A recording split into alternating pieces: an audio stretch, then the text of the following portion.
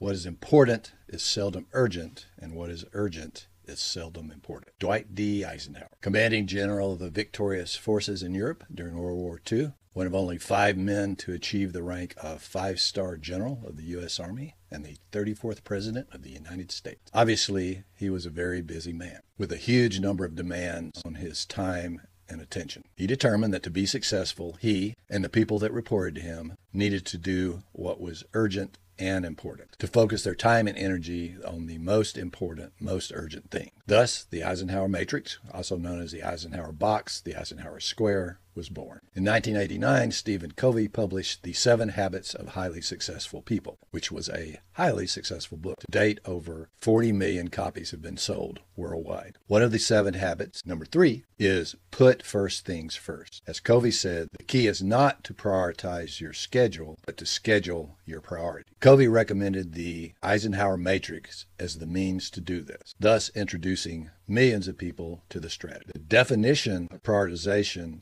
is to organize things so that the most important thing is done or dealt with first. The Eisenhower Matrix is a simple tool for identifying and prioritizing what matters. So it has 4 quadrants, and there's a specific tactic you want to apply to each of the quadrants, the 4 Ds. If something is important and urgent, then do it. Give it a deadline. Identify what is the next specific action you can take to either move it along or complete it, and then jump in and do it. For the category of important but not urgent, the tactic is decide. Schedule a time to do it, then block it out in your calendar. What doesn't get scheduled doesn't get done. For the 3rd quadrant, urgent but not important, the tactic is delegate. Very likely it's something that you can delegate. So decide who can do it for you. If you don't have anyone to delegate to, and your business has lots of tasks that fall in this category, it's probably time for you to man up and go out and get some virtual resources that you can delegate to. And the 4th quadrant is not important, not urgent. The strategy for that is